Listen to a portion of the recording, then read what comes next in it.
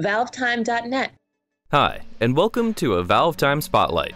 In this episode, we'll be talking about a series of 8 recently discovered images of model renders taken from the cancelled Half-Life 2 Episode 4 project, also known as Return to Ravenholm, a spin-off title which was being developed by Arkane Studios until production was cancelled by Valve sometime around 2007 or 2008.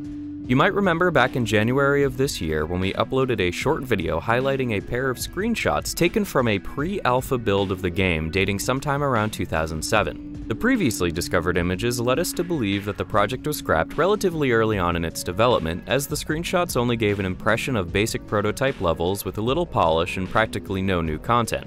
However, these new images suggest that the development of the title was further down the production pipeline than we originally thought, as they consist entirely of final renders of original 3D models set to be used in the game. Models of this type and quality would usually only be developed late in the game's production, most likely around the same time much of the level design was being organized. We've decided to take a quick look at the discovered images in order to try to get a more in-depth look at what was supposed to happen in the now long-dead spin-off. It should be noted that the images we are about to show have not been significantly edited by us in any way, only to add a watermark. Almost all the images already featured modeling and texture data in one corner and copyright 2007 to 2008 Arkane Studios in another. The first few images show a large industrial truck which appears aesthetically similar to the ones from Half-Life 2's Highway 17 chapter. What is particularly interesting about this vehicle, however, is the truck appears to be largely intact, unlike so many of the other vehicles shown in the series. All 4 of the truck's wheels are intact and inflated, and the chassis also appears relatively undamaged, although a little rusted, which is strange when you consider that vehicles like this wouldn't have been in use for upwards of 2 decades at the time of Half-Life 2.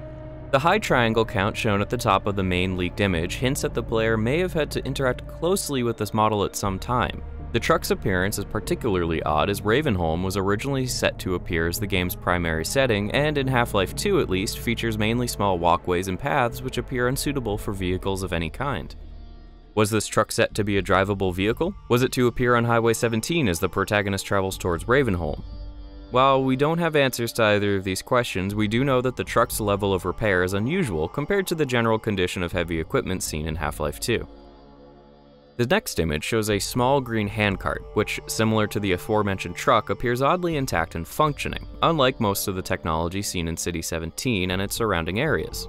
The relatively low triangle count suggests that this prop was likely less important than some of the other models shown in these images. Unfortunately, the leaked image provides little insight into how this prop would be used or where it would appear, but it is highly likely it was simply a generic model set to appear multiple times in various locations throughout the game.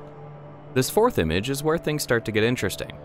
With around 3,400 triangles in such a small model, this scientific apparatus appears extremely important, as we assume only a model which has to be interacted with at close range would require such a high-quality model. Given Half-Life's emphasis on puzzle solving, we imagine that this apparatus was possibly part of some larger puzzle sequence in a hospital-like environment.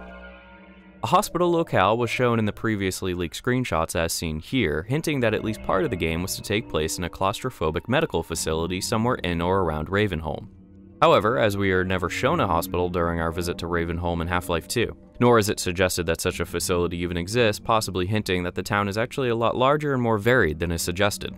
We're not entirely sure how this kind of apparatus is supposed to function, so if anyone watching has any idea, please let us know in the comments below.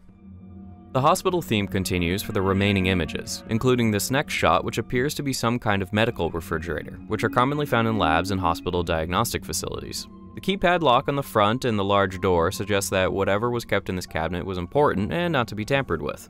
While there isn't much else to say about this image, we did notice some kind of intended continuity regarding this image and the previously shown apparatus. Both pieces of equipment feature the same logo somewhere near the base, and while we're not exactly sure what it means, we know that the image's inclusion on both models is far from a simple coincidence, and is more likely related to some kind of corporation, organization, or location within the narrative. However, whether or not this was going to be particularly important to the overall plot remains to be seen.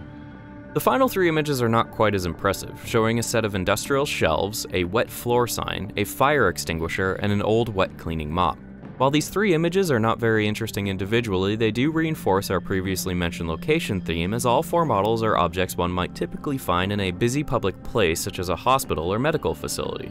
The wet floor sign features text in Cyrillic, indicating an Eastern European language, which demonstrates that the locations set to appear in Episode 4 were consistent with those that appear in Half-Life 2 and the other episodes, as City 17 and the surrounding areas are believed to be located somewhere in Eastern Europe.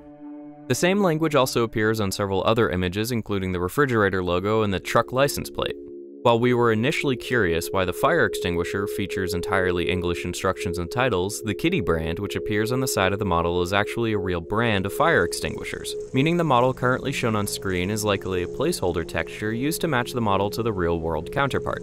We should remind everyone that the Return to Ravenholm project is still most likely as dead as the zombies previously set to appear in it, so don't get your hopes up for any further news regarding this particular project, but we can at least hope Valve will have something to say about the future of Half-Life sometime soon. If you've enjoyed this particular Spotlight video, then you'll want to check out our previous Half-Life 2 Episode 4 episode, in which we gave a brief look at the never-before-seen screenshots and animations intended for use in the Arkane Studios Half-Life spinoff. Don't forget to subscribe to stay tuned for more ValveTime videos, news, and reviews coming soon. Thanks for watching, and bye for now.